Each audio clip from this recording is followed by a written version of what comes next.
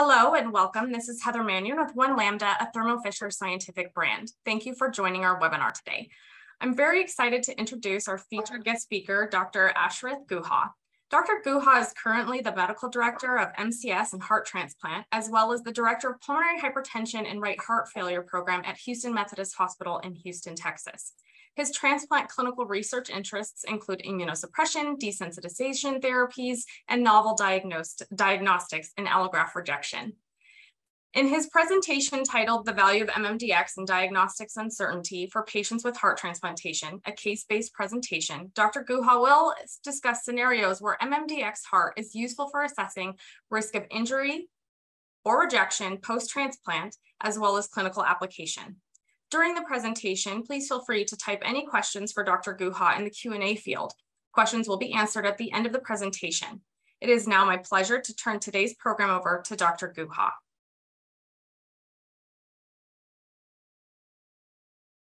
Good morning, everyone. Welcome to this webinar. I am Ashrith Guha. I'm the medical director of the heart transplant and the MCS program at Houston Methodist Hospital. Today, I'll be talking to you about the value of MMDx in diagnostic uncertainty for patients with heart transplantation. These are the disclosures for this presentation. And in this talk, we will be first going over the background upon which MMDx was developed. And then we'll be going over the phenotypes which are described in the MMDx report. So we'll be going over the TCMR phenotypes, AMR phenotypes, and the injury phenotypes, and then we'll be getting into the patient examples. So as you all know, histopathology has been the gold standard for diagnosing rejection in heart transplantation. But we all know that inter-observer variability in making the diagnosis is a problem. A post-hoc analysis from the Cargo study, which which looked at agreement between local and panel of pathologists to diagnose rejection was only about 70%. Now, as you all know, Cargo study looked at AlloMap as a non-invasive marker of rejection. Now, when they looked at the degree of agreement between the pathologists, local and panel of pathologists for greater than 2-hour rejection, the agreement was only 28%. So this is very, very poor agreement for making a diagnosis of rejection upon which we have to actually act and treat patients. So what are the reasons? Why is there a lack of agreement? Because one, there is non-specificity of features, which means there is similarity between early injury and rejection. And we all know that T-cell mediated rejection is very common within the first year and within the first 3 months, where you do see early injury from cold ischemia and also from brain death. Secondly, there are boundary issues with our binary classification, because right now, the way we diagnose ABMR or ACR, we have it in grades. And when there are these biopsy specimens where they do not fall into these binary boundaries, it becomes harder to put a label on.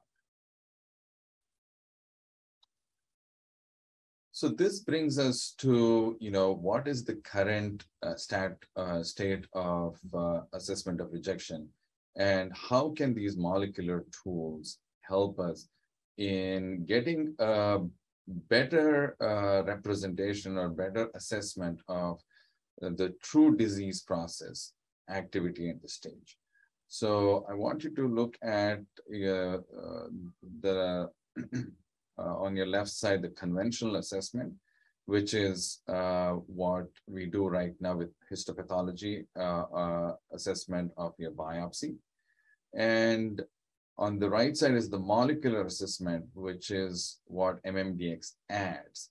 And we still have to understand how to use this molecular assessment to supplement what we already know from conventional assessment, and whether the molecular assessment will give us more data than what we already know from conventional assessment. So to understand this better, I think we first have to go over the mechanisms of rejections so that we can understand what, how MMDx was developed and how we can use it. So as we all know,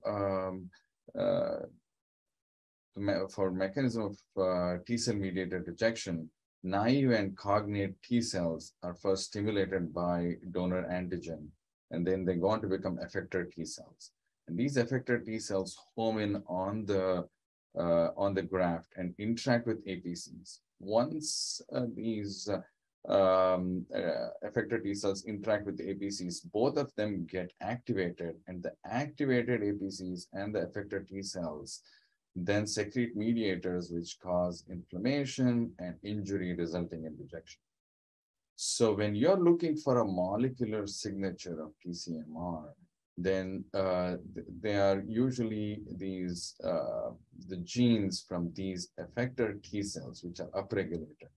And some of the genes, genes that we see which are upregulated are TRBC1, CD2, and co-stimulatory molecules such as CTLA4. And now just a brief overview of the mechanism of antibody-mediated rejection. So there is oftentimes a donor-specific antibody against a human leukocyte antigen, which activates the NK cells and the complement system. Even though traditionally we have believed that complement system plays a large role, now there is more recognition that there is injury which is mediated by NK cells, and this could explain the phenomenon of C4d negative ABMR. And these DSAs are predominantly bound to vasculature in the endothelium, and the ensuing injury, which is either caused through complement-mediated mechanisms or independent mechanisms, cause endothelial injury. So the end result of is microcirculatory inflammation, which is really the hallmark of ABMR. So when the mRNAs are studied in these biopsy specimens of ABMR, the transcripts which have been upregulated are all related to either activated NK cells or damaged endothelial cells or interferon gamma induced genes. Now, the hallmark of rejection, whether TCMR or ABMR, is myocardial injury. And of course, myocardial injury can be independent of rejection also. And I think it is very important when we are trying to phenotype that we are able to differentiate all of those. So when you look at myocardial injury itself, it is characterized by infiltration of monocytes and macrophages. They affect the extracellular matrix, parenchyma, and the microvasculature. And there is loss of normal parenchyma. So when they're looking for a molecular signature of it, there is upregulation of mRNA or related to these genes, mostly from macrophages and monocytes. And then there is downregulation of normal transcripts, which are expressed in healthy hearts, suggesting that there is injury to the normal myocardium. So a brief overview of how MMDx was developed. So it was developed through a multi-center prospective study, which was InterHeart. Had about, it was iterative development. So the first round of development had about 300 plus samples. Then the second round of development had about 800 myocardial samples. And now they have about 1320 samples in the latest iteration. And they measured mRNA expression using microarray technology and used unsupervised machine learning and supervised machine learning using archetypal and principal component analysis to come up with 8 phenotypes based on gradation. So in the no rejection phenotype, there were 3 variants, which is normal, no rejection with minor ABMR-like changes, and no rejection but with early injury. TCMR related were possible TCMR and definitive TCMR, and ABMR related are possible ABMR and definitive ABMR. So just an overview of what happens when you collect a sample in the lab. Then you place it immediately in RNA later, and then it's shipped, and the RNA is extracted. It's cleaned up, and then quality control, and then they label the RNA. There's hybridization, and then they're sent to these scan arrays, and eventually you get this MMDx report, which is actually analyzed by a pathologist and signed off. So currently, because it's been done in very few standardized sites, there is reasonable homogeneity and less heterogeneity in the process of these tissues and eventually getting the report.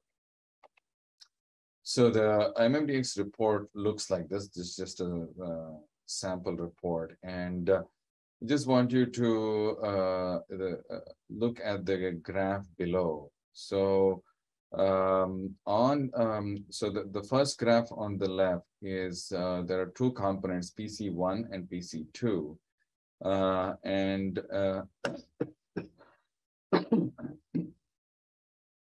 PC1 goes from left to right, from no rejection to rejection on the right, and PC2 goes from ABMR on the top to TCMR at the bottom. And on the right, there is two principal components, PC2 and PC3. And here, again, PC3 goes from no injury to injury, from left to right, and from north to south, ABMR and TCMR on the PC2 axis. And when you look at that yellow triangle, that is where the patient lies. So each of these dots represent all the patients who have been used in this machine learning algorithm to map them out. And what the MMDx report tells us is this patient is very similar to all those other patients who were in the no rejection category. That's what even the report says, that there's no ABMR, no TCMR, minimal parenchymal injury, suggesting that maybe there's a little bit of injury pattern. So that's how you interpret this report. And it does give you all the transcripts which have been upregulated, and there are thresholds for each of these transcripts.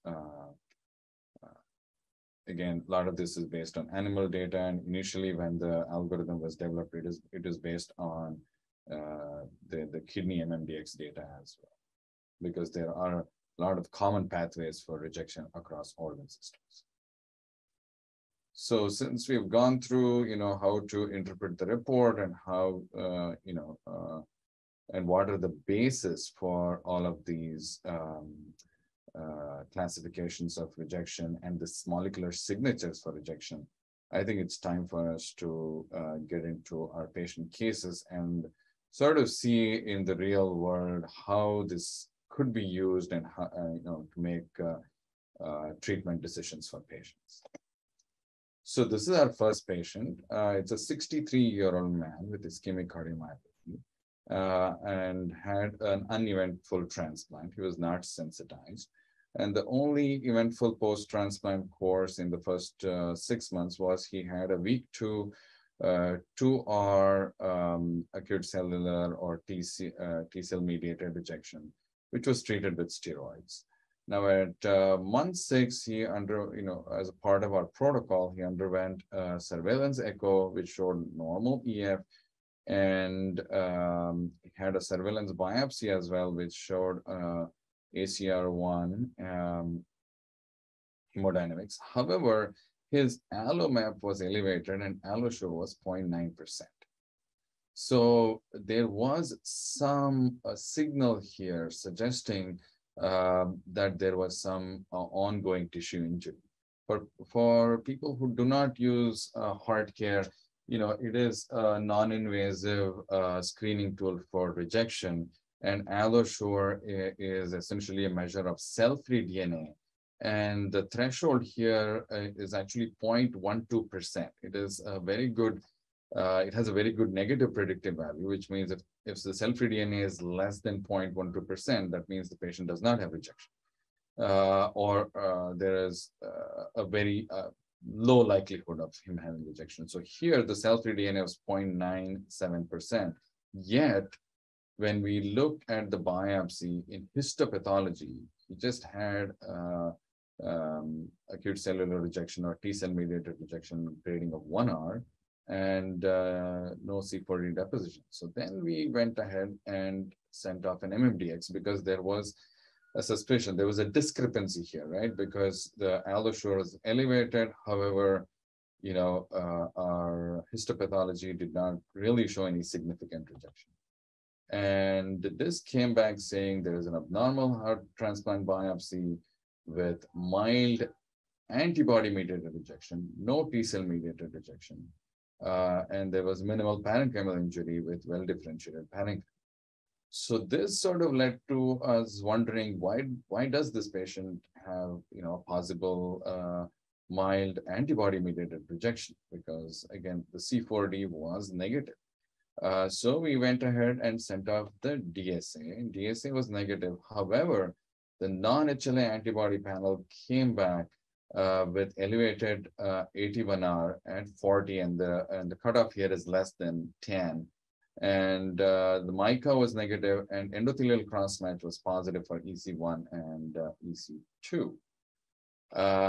So this was what the report looked like, and I want you to pay attention to the yellow triangle in the bottom, which is again showing that this patient is very similar to all those patients who've had ABMR, and both in the archetypal analysis of PC1 versus PC2 and PC2 and PC3, it essentially confirms that the patient could have antibody-mediated rejection.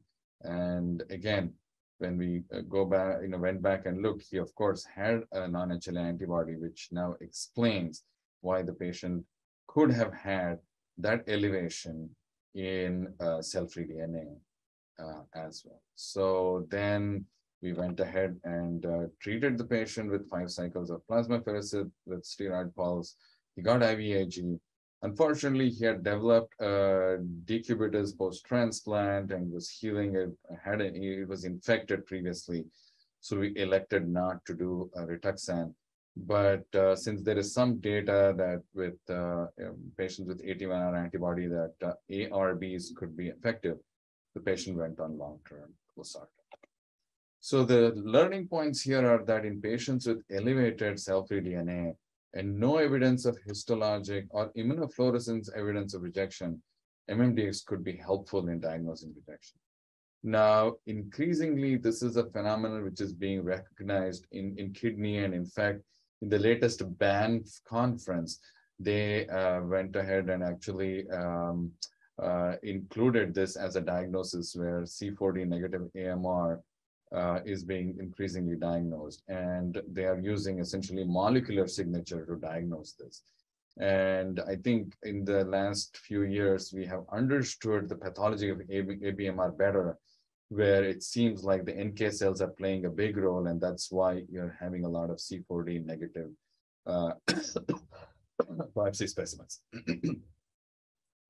And again, also elevated cell-free DNA in the kidney literature seems to correlate more with the molecular variables when compared to histopathologic variables, at least in kidney transplants. And these may well be the case in heart, but that data has not come out yet. Now let's go to our second patient. So this patient is a 49-year-old male, non-ischemic cardiomyopathy. He had an LVAD for almost 4 years, and then he got infected. Then he got transplanted post-op. Post-operatively, his course was significant for really severe post-cardiotomy syndrome. Patient had pleural effusions, pericardial effusions. However, his the first two biopsies, week 1 and week 2, were negative for both ACR and or TCMR and ABMR.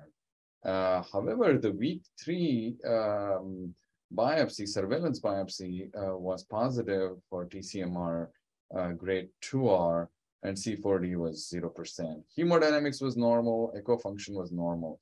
So this was also in the setting of therapeutic prograft levels and on a good dose of mycophenolate as well as steroids.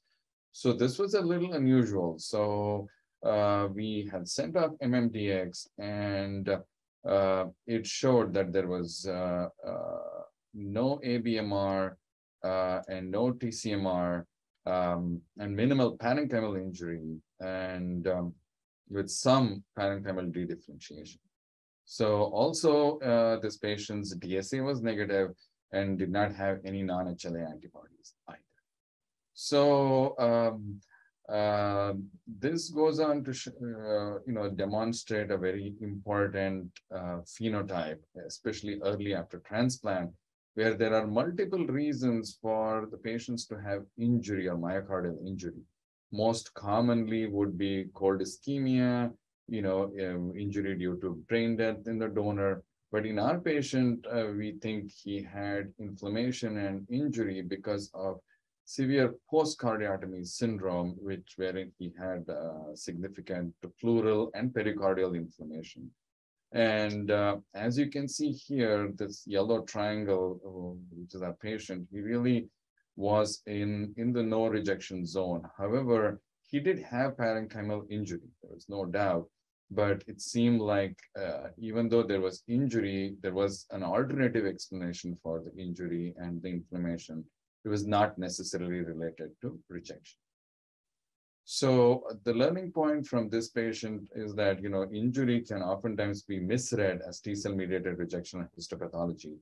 And MMDx can actually help us differentiate injury due to rejection from injury alone due to other causes like we just discussed. And I think this has not been studied, but it potentially could prevent over-treatment of rejection.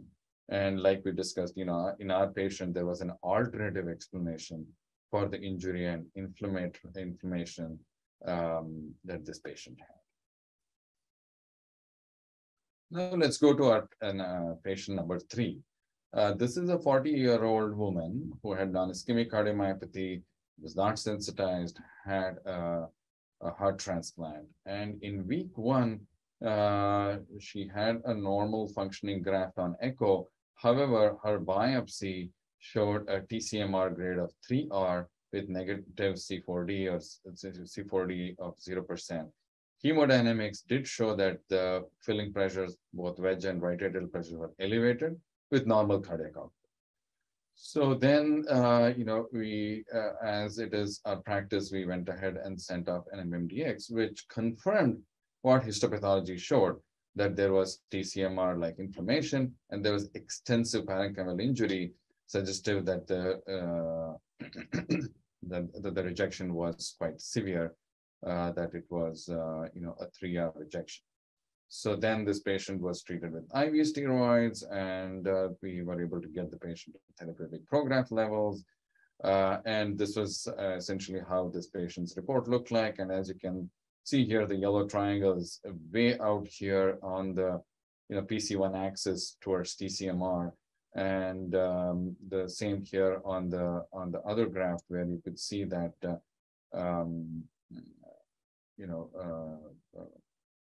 patient truly has bad significant injury as well as T-cell mediated.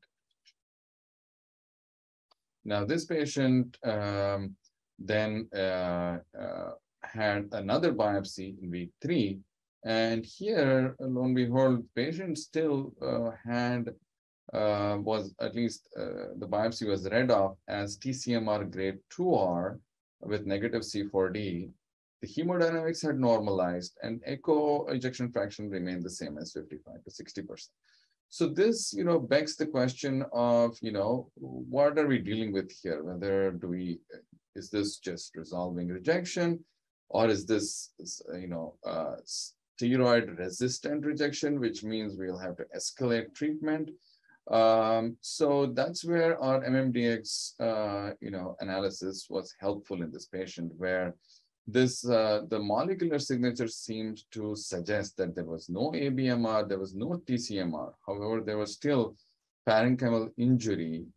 So likely this was a resolving rejection, and we didn't have to treat this patient as somebody with steroid resistant rejection.